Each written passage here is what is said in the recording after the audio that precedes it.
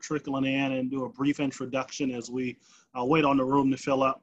I just want to welcome everybody to today's session. It's a Wayne Law information session. We're taking this opportunity to tell you all a little bit more about us as an institution, hopefully give you some information that maybe you didn't have and teach you some things that maybe you didn't know about us as you consider Wayne Law as your law school of the future. Of course, my name is Justin Williams. I am the Associate Director of Admissions and Diversity Recruitment here at Wayne Law. I've been here since January of 2019. I am a graduate of Michigan State University College of Law circa 2015.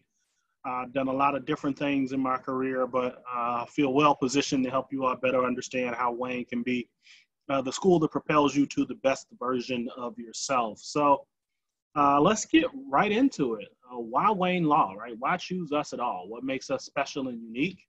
I think a big piece of that puzzle is the value proposition, right? So you're getting an outstanding education at a pretty good cost, right? As far as law schools go, as you see the cost there for the 2020-2021 academic years, roughly $33,000, about the same as it was last year. We didn't do an increase. So that's definitely a plus. And then the scholarship piece, I mean, we give out a lot of money, right, as a part of this process for well-positioned and well-heeled applicants. They can expect to receive a pretty strong scholarship offer as a part of that package. We've been ranked the best value law school for several years in a row. We're ranked number 83 overall, right, in those U.S. News and World Report rankings, if that's something that tickles your fancy. One of the numbers that I am most proud of is that we are number 22 for law schools in the country with the lowest debt to starting income ratio. That's courtesy of our good friends over at Spivey Consulting, using some data from Law School Transparency. But what that means is when you compare the amount of debt that you will incur to the cost of, or really what you can expect to pay as your first job starting salary, we fare better than most of the schools out there. So all things considered, right, I think we're a great value proposition and a really good opportunity for you to get a great education at a cost that's reasonable and won't be burdensome to you post-graduation. So the other piece too is that we try to provide people with some good choices. You see Morpheus there with the red and the blue pill. I might be aging myself with the Matrix reference. A new movie's coming soon, but I thought it was appropriate here. You get to choose your own path, right? To the extent that you can do that in the law school space. So we're talking about flexibility in your degree path and how you get there. So you can go full-time, right, as a daytime student, the traditional 3-year path, full-time student approach. You can also go part-time in the evening. So I'm sure that some of you in this room are working professionals, right, who are considering this as a little bit longer of a journey, right? Maybe you're saying to yourself, I can do this in 4.5 years if I do it in the evening and I can still maintain my job and pay my bills. The part-time evening program is probably a good fit and a good consideration for you. Gives you the opportunity, again, to still be a working person and go about the business of acquiring your JD. Now, there's also a combined day evening program, right? So maybe you work in a space that gives you a little bit more flexibility, right? And so, you want to take a class or two during the day and a couple of classes in the evening and position yourself to get that degree. You've got that flexibility. As far as the number of options for pursuit of your degree, I think we've got the broadest slate in the state. In fact, I'm fairly confident we're the only true part-time evening program in the state. So if you're thinking about going to law school this way, we are without a doubt your best bet. There are also dual degree options for those of you who are thinking about extending your academic career a bit and getting 2 degrees in one fell swoop. You can pursue the dual degree options that we have in criminal justice, business, dispute resolution, economics, history, and poli-sci. Now, those degrees are master's degrees, right? So it's not a JD PhD program, it's JD and a master's degree. But the benefit here is that you get those 2 degrees in 4 years. So when you're thinking about, getting those 2 degrees separately, it's probably 5 years for most people. And our students generally finish in 4 or 4.5 years. It just depends on how you balance the coursework. But the real magic is in the fact that you've got roughly 4 courses that you'll take that'll satisfy credits in both programs. And so that's where you really get the benefit of doing both of these programs at once. And you get that opportunity again to have 2 new degrees out of the process as opposed to that one. So beyond the classroom, right, I think students are thinking more and more about ways that they can take their learning in the classroom space and apply it to the real world in some practical ways. And I like to think at Wayne that we're pretty good at that, right? So from the practical training standpoint, we've got a strong clinical program. As you'll see in that practical training space, we've got a clinic in asylum and immigration law, business and community law clinic, appealing post-conviction advocacy, a disability law clinic, a legal advocacy for people with cancer clinic. And what they provide is an opportunity for you to take that theory into practice, right? So if you're somebody who's interested in corporate or business law and you want to figure out ways that you can get into that space before you graduate and really use your powers for good, right? To help people who maybe need that support in ways that, larger corporate clients may not, and a business and community law clinic may make some sense for you. Or if you're interested in helping people figure out how to advocate for their rights when they're in populations that are affected differently, right? So disability law or a legal advocacy for people with cancer clinics are great fits for you. For those of you who are interested in immigration law, I talk to a lot of students who are thinking about that. It's a hot button topic right now. I think that people are interested in a lot of different ways. That asylum and immigration law clinic could be a great fit for you, right? So there's a lot of different ways that you can take what you're learning from the classroom and use it in our clinical setting to really round out your skill set and build out a career for yourself and start to figure out what you want to do professionally once you're done. I think the other piece of this too is the externship space, right? So externships are also a big piece of what students may do in the law school space to build out some practical experience. I think that, one of the sort of the tent poles in that space for us is the corporate counsel externship program. It's such a unique program in that you'll actually get the opportunity through this program to be placed in the office of a corporation, right? And function in their corporate counsel office as an attorney, right? So you'll be working with licensed attorneys, working under the supervision of those attorneys. And there'll be a classroom component where you'll bring the things that you're doing practically back into the academic space and talk about those and really figure out and sort out what the work that you're doing means. And I think it's just a unique opportunity. And it sort of fits into that business and community law clinic space for those folks who are interested in corporate law, who are interested in business law, to really build out some practical experience while they are students to do this beyond what you do in the summer, right? So, for those of you who aren't as well versed, right, or uninitiated, most law students are doing the work that lawyers do in the summer, and that's where they get some of their experience. But these externships and clinical programs provide another opportunity for you to continue to round out and shape those skills. We also have, of course, the sort of traditional judicial externships, right? Public service externships and a new arrow in our quiver, sort of a second level, right? Public service externship that's focused on social justice lawyering, right? So the placements will really speak to that specifically and allow students who are interested in that work and in that space to seek out public service opportunities that align with their values and the work that they want to do as attorneys. So that sort of, in a nutshell, right, covers some of our externship and practical training spaces. I would be remiss if I didn't mention FLAC, right, or the Free Legal Aid Clinic. It's a really unique opportunity in that it's technically a student-run 501c nonprofit, right? So it's separate from our other clinics. It's its own thing. It's a legal aid organization that was established by an intrepid group of Wayne Law students in 1965. The work sort of fits under the bubble of elder law and family law. So the cases that come through there that you may be assigned to work as an attorney are going to fit into that. And you are functioning as an attorney, right? You're working under the license of a supervising attorney, right? But you'll be doing the work that lawyers do. You'll have your own caseloads, your own problems for people that you're trying to solve. And it's a really good way, again, to build out that experience and build a reputation and a portfolio of work, right? So that you can show people, hey, I can do the things that lawyers do because I did those things while I was a law student. So just think about all of those things when you're thinking about why Wayne might be a good fit for you. Again, that practical training beyond the classroom.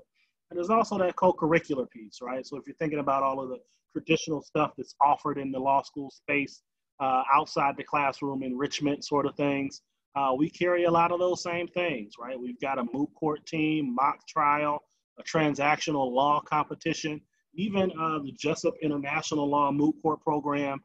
It's a really great program at Wayne. They typically place well in competitions and demonstrate and acquit themselves well in that space. So if you're thinking about international law, I think the Jessup International Law Moot Court team is going to ring some bells for you. So that's definitely a thing for you to think about. There's also the journal program, right? Like all law schools, we've got our own journal program, which includes the Wayne Law Review, the Journal of Law in Society, and then also the Journal of Business Law, right? So that's again, another wonderful thing that you can access and be a part of as a part of the Wayne Law community. But let's get down to brass tacks, right? The word of the day is J-O-B, right? We want to talk about outcomes in careers. What happens when people come to our law school and graduate? Do they get jobs?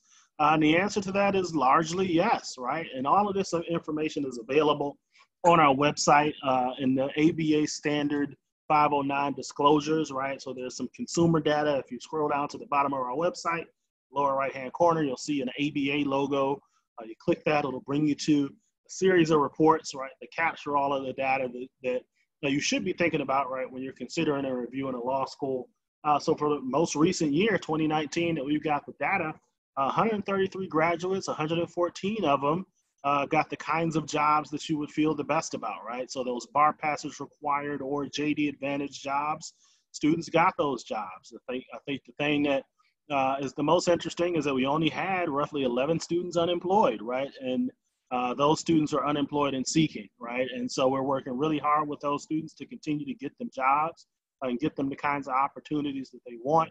But on the whole, right, if you graduate and get your bar card, you'll get the kind of job that you want. 94 of those 114 jobs were bar passage required. The other 20 were something that we qualify as JD Advantage, right? So what that means is it's the kind of job where having a JD will set you apart in the marketplace and can be an asset to you in the management of the work, but you don't necessarily need to have a license to do it, right? So that could be anything, compliance or in some roles in business, right? Where having a JD in this skill set could be an advantage to you. And I think that's also a plus, and that not everybody's going to use this degree of practice in the traditional sense.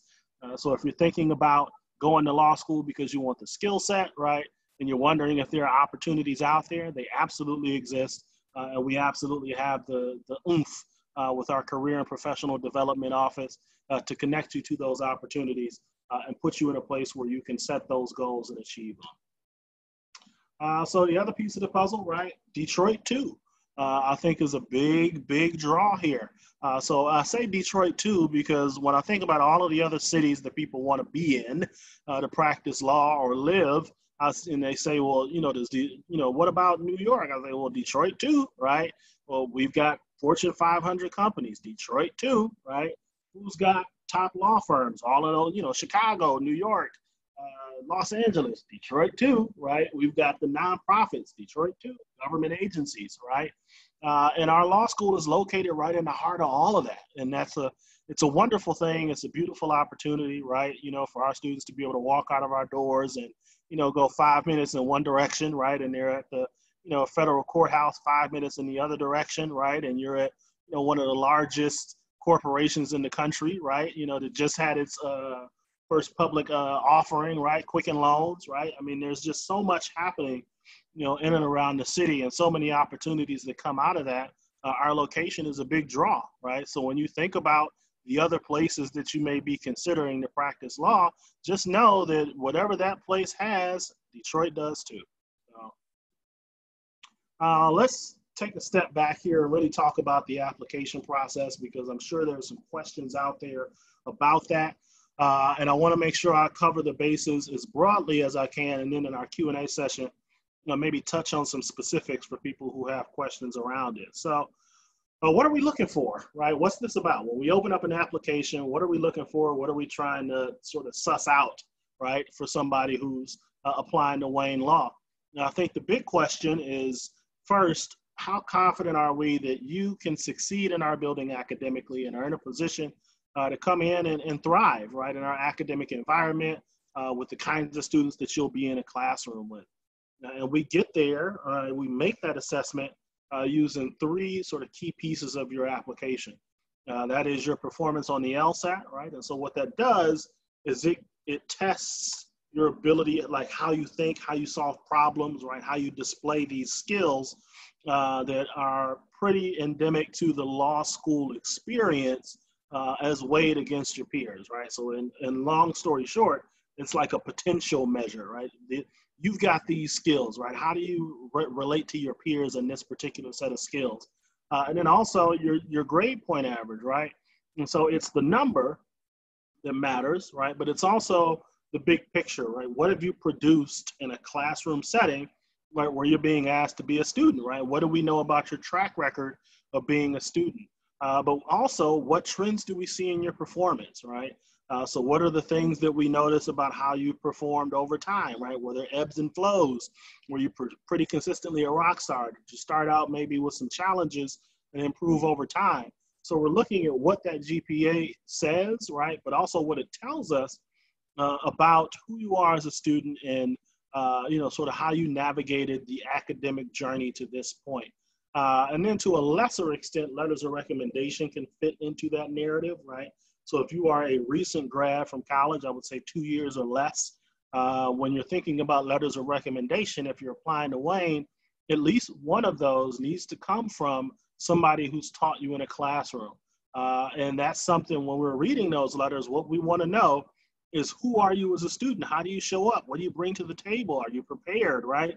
So what's the story of you as a student through the eyes of a professor or faculty member who has taught you? I think the second big question is more the soft skills, right? So for those of you who will be joining us next week for the personal statement workshop, right, we'll talk a little bit more about the personal statement in detail. But this is where that piece of the puzzle sort of comes in. And what we're trying to figure out is what's the value add for having you in our class, right? What do you bring to the table beyond that academic acumen that's going to be essential to this class and makes you unique in your own special way? And again, we get to that through your personal statement, through your resume, through your letters of recommendation, right, to a lesser extent, and then any sort of contextual addendum that you might provide to us that helps us better understand the thing that might be a question mark in the process. So, when I'm talking about addendums and addenda, right, I think that what we're thinking about is one, there's a question in the application about character and fitness. So if you answer in the affirmative to those character and fitness questions, then you're going to provide an addendum that lays out sort of what happened, what that situation was, where things stand presently, any details that you feel like are important for us to know about whatever caused you to answer in the affirmative, right, on that character and fitness question.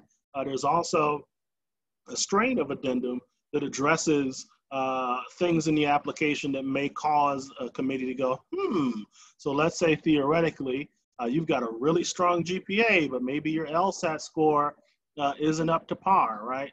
Students sometimes like to submit an addendum that helps us better understand, right, why that is the case, right? Maybe you aren't a strong test taker and you've got a history of outperforming your performance on standardized tests by your production in the classroom. So students will tell that story through an addendum. Or maybe, right, on the opposite side of that coin, you're somebody who performed really well on the LSAT, and maybe you weren't as great in the classroom. And there's a story behind that.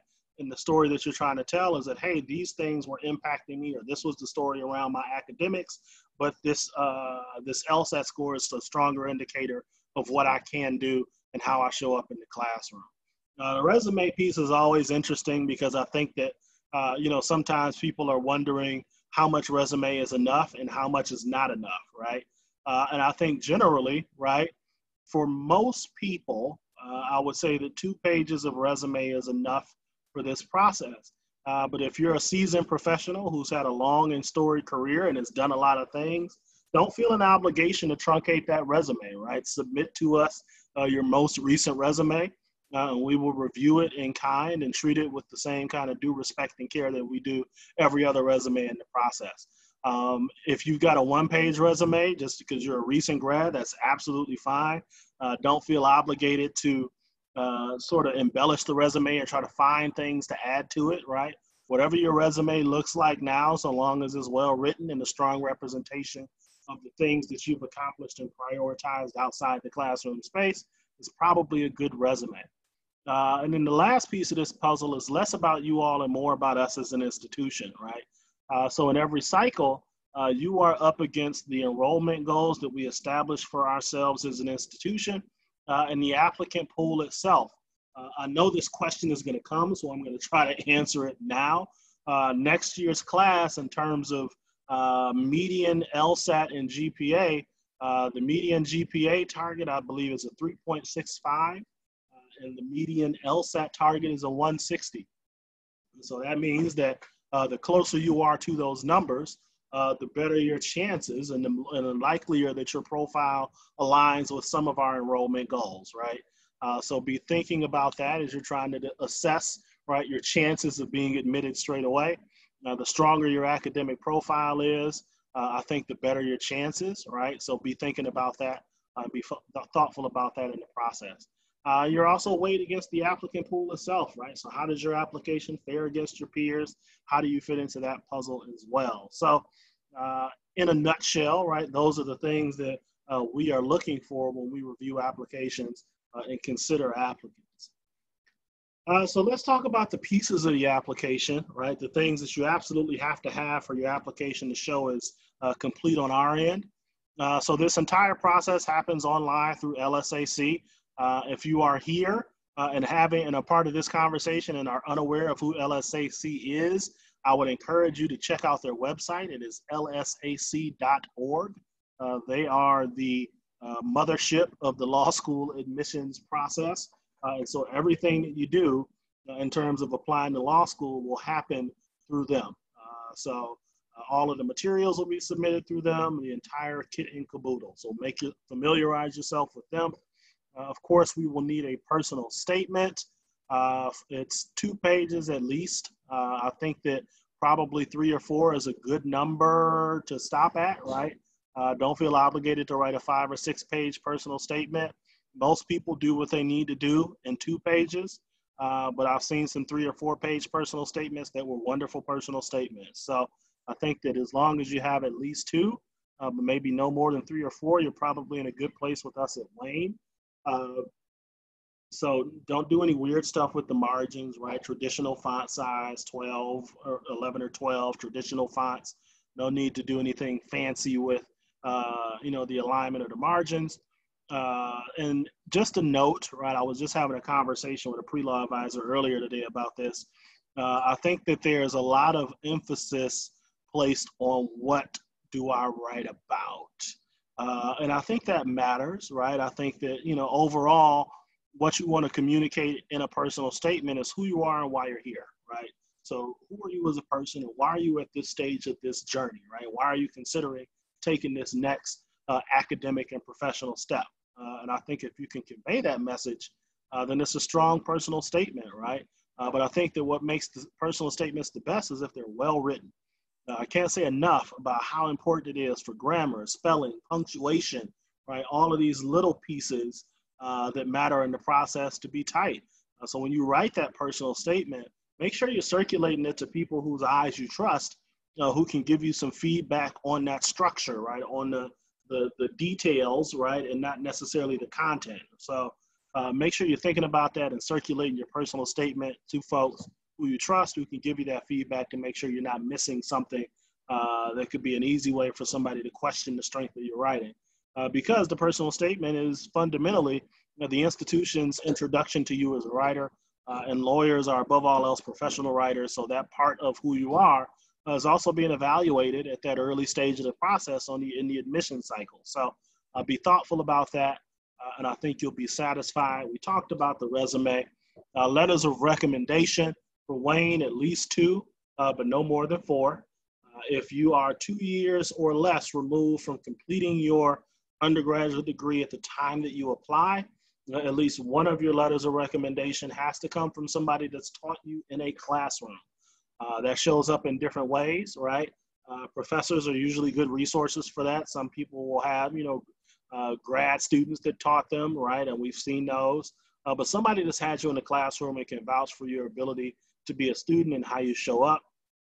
The other letter can be from anybody who is willing to vouch for your candidacy as an applicant. My advice to students is when they're having the conversation about letters of recommendation, that the way they frame it is to ask for a strong letter of recommendation. One, because it signals the seriousness of what you're asking for. And two, because it gives people who may not be able to do that an out, right? If they can't write you a strong letter of recommendation, then you got to move on to another person who most certainly can, right? So be thoughtful about that, who you ask, because that matters. The addenda, if any of them apply to you, submitting those as well.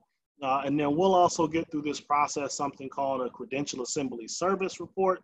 That is something compiled by LSAC, which includes all of your LSAT scores, and then undergraduate GPA and transcripts, and then your graduate level, any classes, any schooling that you've done beyond your high school years, right? We need to see those transcripts. So even if you've done a graduate program, although we do not use your graduate GPA to make the decision, we still want to see those transcripts.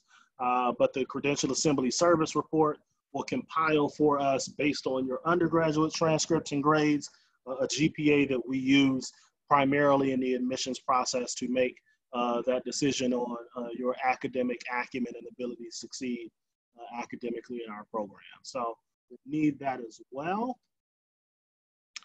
Just some advice, right, as you're thinking about this application process and the timeline itself. I always encourage students to apply early. And I actually had somebody who's considering law school ask me, well, what exactly does that mean, right? What does early look like in this process? And so, for Wayne, we don't start communicating admissions decisions until January, right?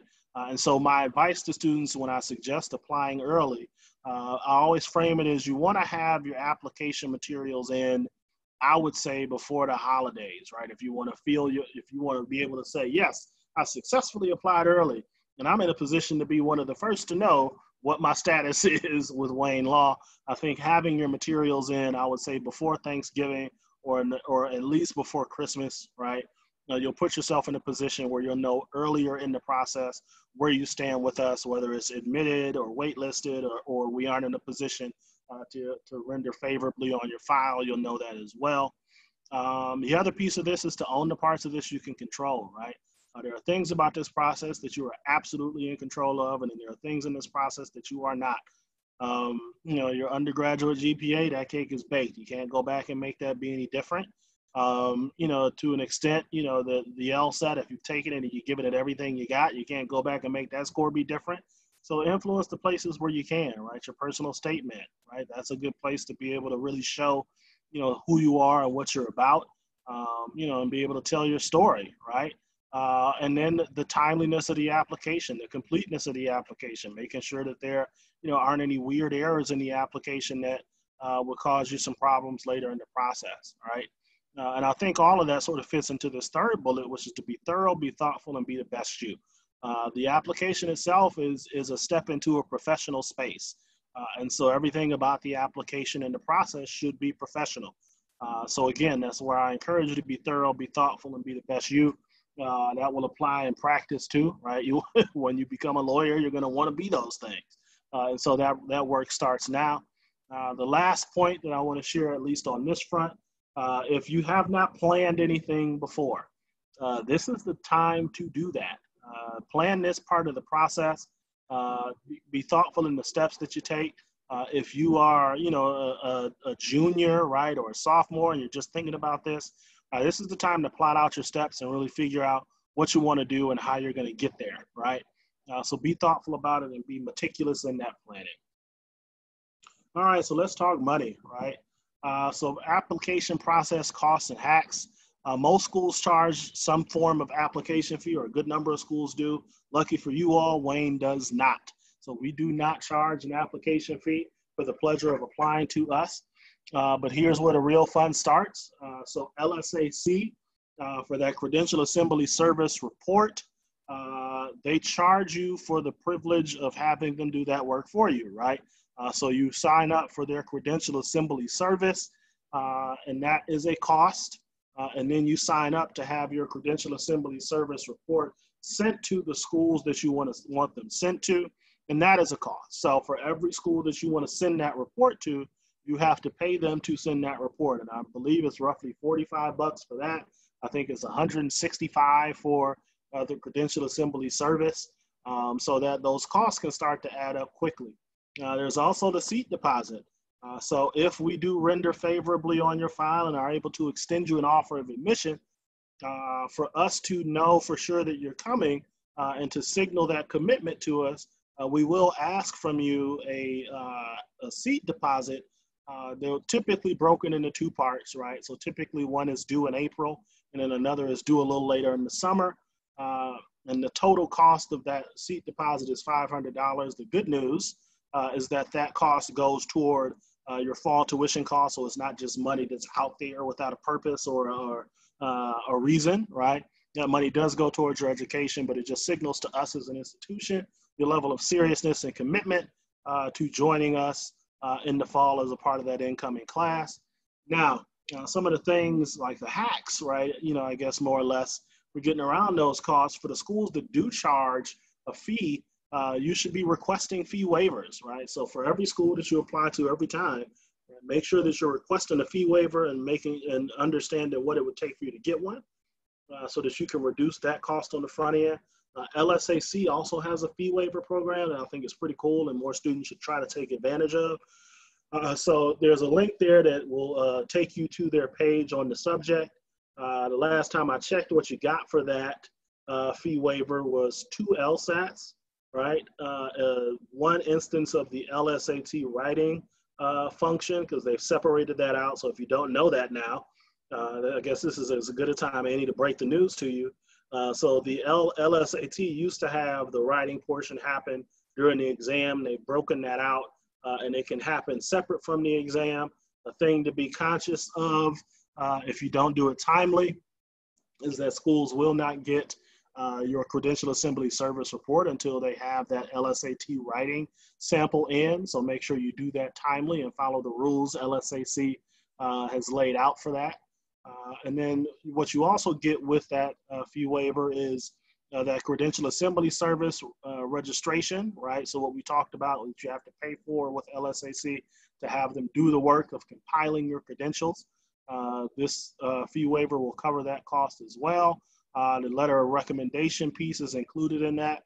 So for your letters of recommendation, you won't send us letters directly. You will communicate to LSAC who your recommenders are, give them the contact info, and they will reach out to them and let them know, hey, you've been listed as a recommender, please submit your letter to us, right? And so you'll get that as included in that package. I think what the real value here is that you get 6 Credential Assembly Service Law School reports. So that CAS report that I talked about that you've got to pay $45 to have each one of those sent out. You get the 6 of those included, so you can essentially apply to 6 law schools at the only cost being the cost of whatever their application is. So there's something to think about. If you do get denied on that fee waiver the first time, I always encourage people to follow their appeals process just so that you can make sure that you've exhausted all your options. It's a need-based fee waiver process, right? So you do have to demonstrate financial need for them to be able to grant that to you. But it's a wonderful resource and tool for you and something definitely to consider. All right, so paying for law school.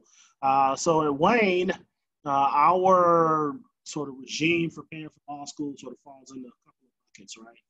There is the front end of this process and the application process. Our scholarship program is merit-based, right? So it's based primarily on what you've accomplished in undergrad, right? So your performance in undergrad, your GPA, and then your performance on the LSAT.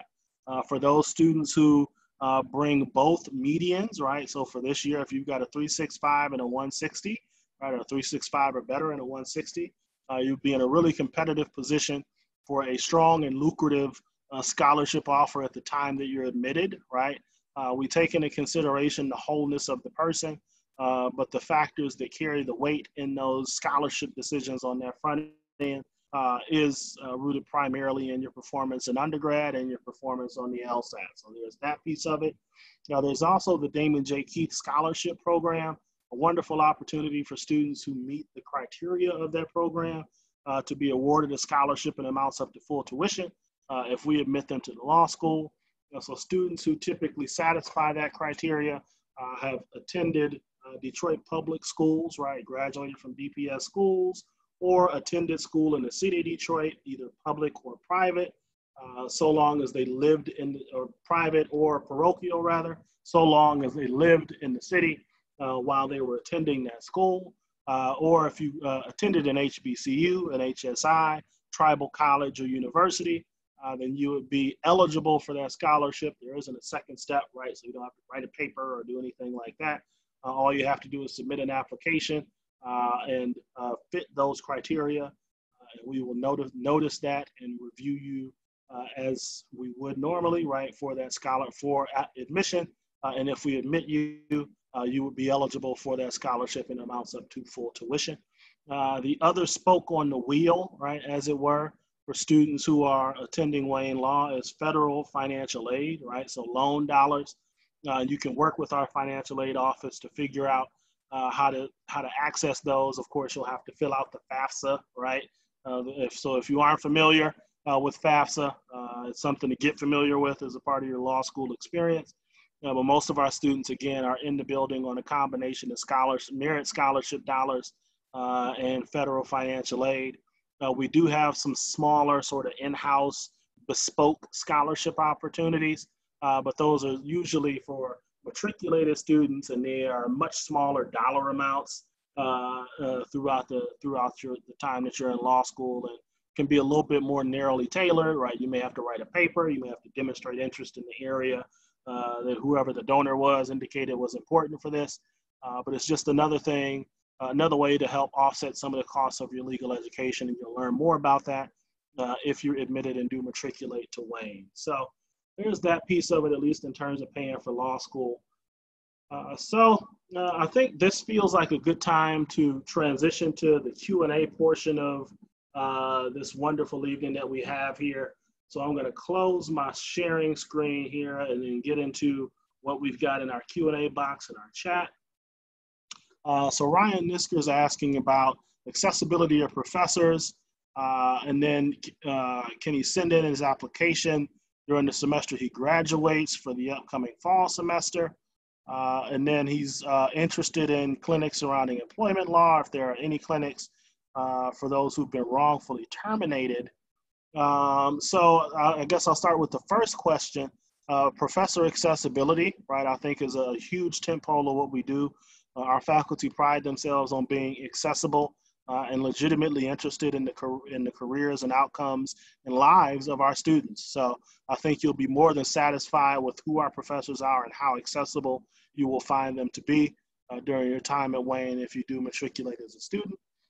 And then can I send my application to Wayne Law during the semester I graduate for the upcoming fall 2021 semester?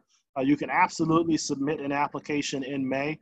One thing that I left out in I guess the timeline piece is our priority scholarship deadline, right? And so that deadline exists to encourage students to get their materials in sooner so that they can get fullest consideration for scholarships along with their admission, right? And that date is March 15th.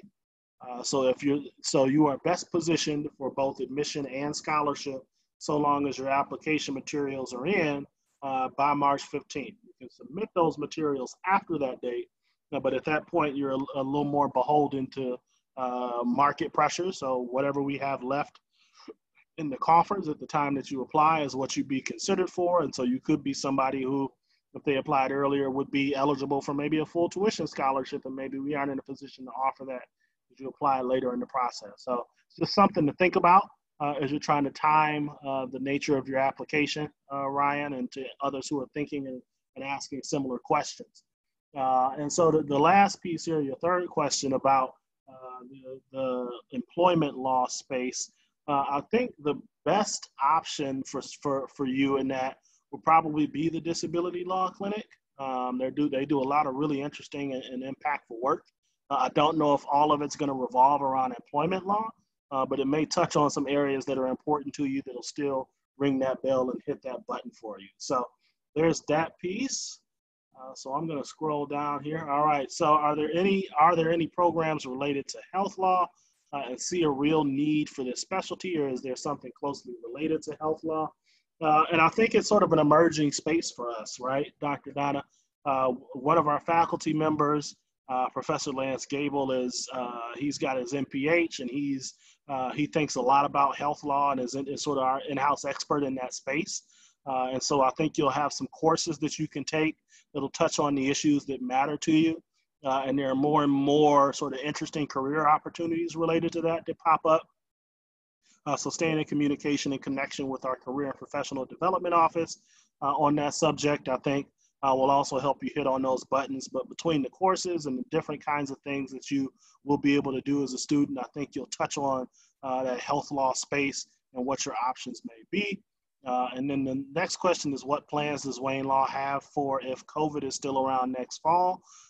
If COVID is around next fall, then I'm presuming that we will probably continue on in a space where we'll be teaching virtually.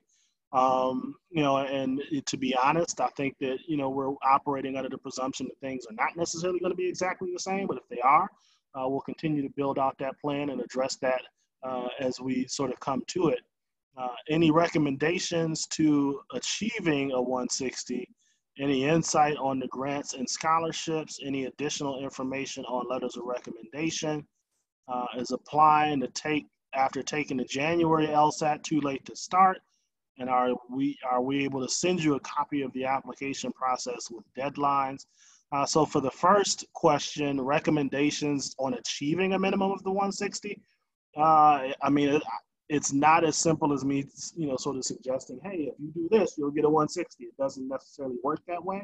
I think that if you're thinking about preparing for the LSAT, I think the three things that you want to think about most importantly are, one, how much time do you have to dedicate to preparation?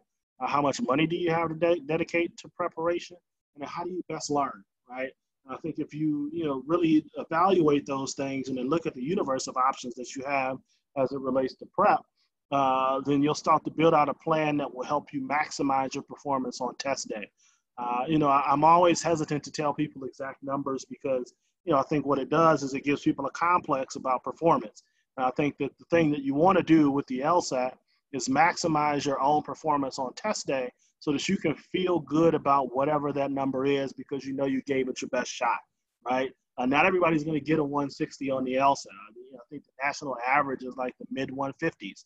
So most people, right, are at that, mid 150s mark, and not hitting the 160 doesn't mean you aren't smart or brilliant, right? It doesn't mean you aren't good, right? It just means that on that day, your test performance was not as strong as some of your peers. So I think the most important thing to focus on is, figuring out what your budget is, how much time you have to give to preparation, and then building out a preparation regime that speaks to the way that you learn and gets you into those opportunities. We talked a little bit about the grants, the scholarship piece for us as an institution. As far as grants, we don't offer any grants. There may be some that are out there for you as a professional student, but I think those can be a little bit harder to find in the professional law space, right, or in the professional student space. So, I think the goal, right, is to make the best case for yourself so that you can achieve or acquire, right, that merit-based scholarship on the front end to offset the costs. But beyond that, right, I think you've got to get creative in terms of finding the opportunities to help offset the costs that don't come from your institution specifically. As far as additional information on letters of recommendation, if you've been out of college for, over 5 years, I think the biggest thing is to just find the people who are willing to vouch for you, who are in a position to write you that strong letter of recommendation. Those could be supervisors, they could be coworkers, they could be friends, mentors, right? Whoever wants to stand in the gap and say that, hey, Courtney's a great student, a great person, and I believe that they should they're in a great position to take that next step. Is applying after taking the January LSAT too late to start in the fall of 2021? Absolutely not. It will still put you in a position to have your materials submitted before that priority scholarship deadline. So you'd still be in a position to start in fall 2021 and still be in a good position to be a part of the class. Are we able to send a copy of the application process with deadlines? If that's something that you want to talk about and get a little bit more information about, you'll see our contact info at the end. We can set up some time to chat and I'll answer any questions that you have. All right, so Haley's wondering if we retake the LSAT, do we have to also redo the writing? And then can admissions see both scores or just our most recent? I do believe that you may have to redo the writing. I'm not 100% sure on that. That's a little bit more of an LSAC question. But I'm fairly confident that if you retake the LSAT, that you may have the opportunity to redo the writing piece as well. And then can admissions see both scores or just the most recent? Yes, we can see both of those scores. No, we do not average them. We use the highest score to make our decision. And then are there any repercussions for retaking the LSAT and achieving the same or a lower score? If you retake the LSAT and your score goes down, again, we're using the highest score to make the decision. It just sort of puts a question mark out there in folks' minds about which one is the truer representation of you. If your score is the same, then we just presume that that's the score that you're going to get, right? It doesn't hurt you. It just is the score that you've achieved. So there's that piece. Charlize Smith has asked, if you've attained a master's, do they consider those transcripts and scholarship determination? So the answer to that is no. So if you have a graduate degree and you were a rock star in grad school, but your undergraduate grades weren't necessarily the best, that's not the graduate degree may help in the story of where you are as a student right now. It may help us say, all right, well, we believe they're probably a little closer to being the student that they were the last 2 years of undergrad plus their master's than they were, maybe in the first 2 years of undergrad where they weren't a rock star, but we aren't in a position to use those to help make scholarship decisions.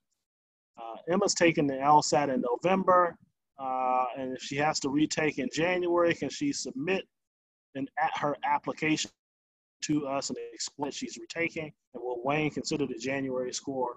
All right, so this is a really good question, a great opportunity for me to sort of talk about this thing specifically. So if when you submit your application, you indicate to us or we see in the file that there is a planned LSAT date that's out further, right, that's scheduled out, we won't review the file until we get that score. So Emma, in your case, if it shows in your file that you're taking the LSAT in January, you're registered to take it, we won't review the application unless you tell us otherwise, right?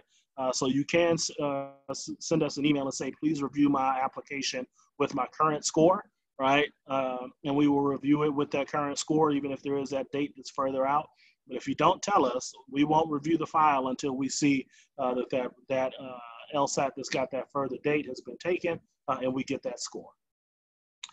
So how likely is it that an undergrad GPA under 3.65 could be offset by a high LSAT score?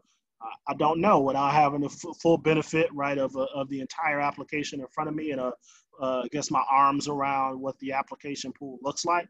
It will be difficult for me to say definitively, but I think the answer to that is that a strong LSAT score does help. I think that in either direction, right?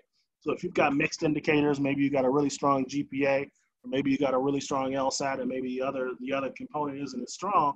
It doesn't necessarily offset it, but it gives us something to work with to say, okay, well, this person's demonstrated that they've got the academic potential and the ability, through a strong LSAT performance, right? Or they've got really strong grades, but maybe the LSAT wasn't their jam. It doesn't necessarily mean that you'll be admitted. But it puts us in a position where we can at least have the conversation about your academic acumen and how well you can perform based on what we see. Are there any civil rights law programs at Wayne State? So there's the Dana J. Keith Center for Civil Rights. That's a huge part of what we do as an institution. It's literally a part of our law school, right? And there are a good number of courses related to that that sort of fall under that umbrella, right, that you can take. It'll help round out your education and your experience. So there are absolutely some courses in that space. that you can take, and I think you'll be satisfied with that experience. And again, I mean, when you talk about a clinical program, I think clinics are civil rights, right? I mean, it's about helping people, right? And I think you can get a lot of the fix that you need on helping people really try to, get the service and support that they need, especially in a city like Detroit, by participating in our clinical program and helping people get the support and access that they need.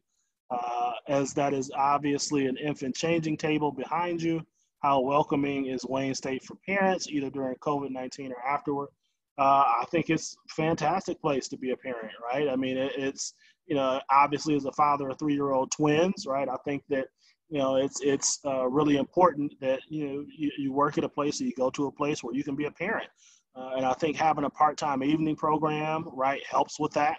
I think that the combined day evening program helps with that, because you'll find, full-time parents doing that, right? Hey, I'm a full-time parent and a full-time worker. I need a schedule that's a little bit more flexible, or, I need to only do this when my schedule allows for it. So I think you'll find that that's absolutely a part of it.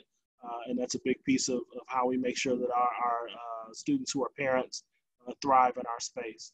So what would a part-time law student's typical schedule look like? That's a great question. So typically what you will see is courses that show up after that 5 o'clock, right? People getting out of work hour. So you'll have a couple of courses a week in the evening after work hours that you will take to complete your coursework per semester. And again, you'll do that, until you get to the end of your degree, which for most people, again, happens in, I would say 4.5 years. So it's evening courses after work hours, a couple of courses a week that you will take to satisfy the program and work towards graduation. Our internships required, and so if would a career working as an administrator in a court satisfy that requirement? Yes, so there is a experiential learning requirement where you will have to complete either an externship or participate in our clinical program. Up to 6 credit hours, I believe, is the number. You'll have to do at least 6 credit hours worth of that to graduate. And a pre-existing or work that you've already done would not satisfy that. So you'd have to start and do something different in law school, or if you continue to work at a place, right? You could try to see if you could do it as an externship and give up the money, right? But whatever, but you'd have to do it in a way that you get classroom credit for. Is the application for dual degree law programs separate from the law school application? Can I be accepted as a JD candidate and not the dual degree program? Great question about the dual degree option. So you apply to the second program separate from the JD program. So yes, you can absolutely be accepted as a JD candidate and not be accepted to the other program. Typically what happens is students start as law students, and sometime in that first or even the second year, they apply to that second program with the hope of matriculating to that program and getting that dual degree. So there is room for you to be accepted as a JD candidate and not as a dual degree candidate. I'm interested in criminal law. Does Wayne Law have a great criminal law program concentration? Could you speak on the aspects of that? So great question. So we absolutely have criminal law courses that you can take, right? An expertise in that space that I think you will find alluring, right? I think that if criminal law is a space that you want to go into, it'll be about the combination of, I think the courses that you'll take and then the experiences that you'll have outside the classroom that will really put you in a position to satisfy that and really dig deep on it. And I think that'll come through externship opportunities, even some clinical stuff, right? I think the post-conviction advocacy clinic will probably be something that you'll find some interest in, right? In terms of that criminal law space. And so that's another great tool for you to really scratch that itch, right, as it were, in the criminal law space. But you've got the courses and you'll have everything you need to get out there and be a great criminal lawyer. If you're taking the first LSAT in January, but you can submit all the materials before the holidays, will the application still be reviewed? No, so in order for us to review the application, we've got to have your LSAT score. You can submit every other piece of the application, but we will not review the application until we have your LSAT score in hand. So you can submit all of those pieces if you like, but again, we won't review the application until we have an LSAT. I'm interested in family law. What does Wayne offer for those wanting to pursue that career path? The free legal aid clinic, I think, is a space where you can get into some of that family law work if that's something that you're interested in or curious about. As always, again, the classroom experience. I think externships are also a good opportunity to sort of satisfy that. So seeking placements in agencies and bodies, right, that do the work in the family law space. And again, collaborating with our career and professional development office, declaring that your interest, right? They will work with you to help you find the experiences that will matter to you. And then taking the courses, right? So some of this is about the classroom space and taking courses that are aligned with that. And of course, we absolutely have the course offerings to satisfy that. But I think the real magic happens when you go out there and do what lawyers do in that experiential learning space. So Kayla's interested in completing a dual degree program and is currently entering the second year of the MBA. So I think that generally speaking, Kayla, right, the preference is for you to start in the JD program, right, and then go over to the MBA program.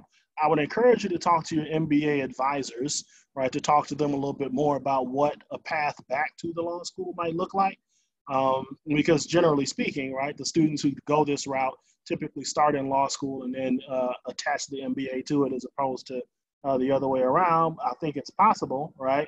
And I think it could work, but with 2 years of your MBA program essentially done, I just don't know how much more real estate is left for you to be able to do sort of both of those things as one degree. I mean, I don't know how long you have until you're done with the MBA, but you could still reasonably, right, finish the MBA. Maybe you finish the MBA before you start law school. It's not a thing, but I think it's a conversation to have with your MBA advisors about, sort of what's left for you to take.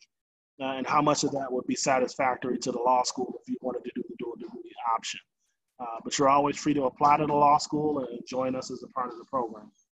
Jeff is curious, roughly speaking, what percentage of your incoming class tends to be from Michigan? The great bulk of it, I think, is the answer, right? Most of our students are, from Michigan, from the region, right, from the state. But we do get students from out of state who tend to join us as well. What advice would you give to a candidate who has a strong background in community service, a low GPA, and a 150 LSAT score? My advice to that student would be to go forth courageously, right? The only way you know where you stand with the law school is to apply. I would encourage you to apply early, right? And sort of understand that the journey for you may not necessarily be a straight line. Knowing that our median LSAT's a 160 and a 150 doesn't quite get there, that the answer could be no, right? Or that the answer could be not right now, right? You could be waitlisted and, we still find you compelling and you just have to wait. So I would encourage you to apply, right? Give it a shot and let us make that decision. But also understand that as a result of, sort of where things are, that the answer may not be favorable. Are there clinics or other educational experiences specifically for intellectual property? We used to have a patent procurement clinic. I'm not sure if that exists anymore. I think that that may have changed, but of course there are classroom offerings that are out there that relate to intellectual property in that space. I think the corporate counsel externship may give you some room to touch on that depending on where you're placed and the kind of work that you want to do. I think that if you're looking for that kind of stuff, again, portions of that are going to come from working, with our career and professional development office to get those job experiences that will allow you to touch on that. I think the transactional law competition may touch on some of that too, but I think the great bulk of that is probably going to come in the classroom space and looking at what you can do outside the classroom in terms of jobs and internship and externship experiences. So, all right, so we have hit 7 o'clock. I try to honor the time that we've set for ourselves. I'm going to pop back on my share my screen really quickly here so that you all can see our contact info. So this is us, Wayne State Law. You can reach us at 313-577-3937 if you have questions. lawinquiry@wayne.edu is the email address.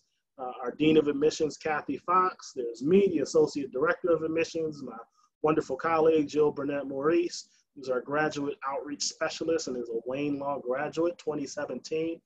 Caitlin York, who's our recruiter, the 2020 Wayne Law grad. our student ambassadors, Sim, Lauren, and Christina, who, if you call or email, are probably the first people you'll interact with.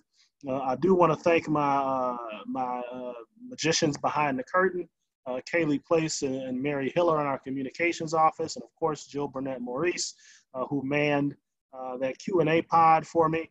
We look forward to continuing to have you all be a part of future sessions. Join us here, same Wayne Law time, same Wayne Law channel next week for a session on the personal statement. Thank you all for joining us, and have a great evening.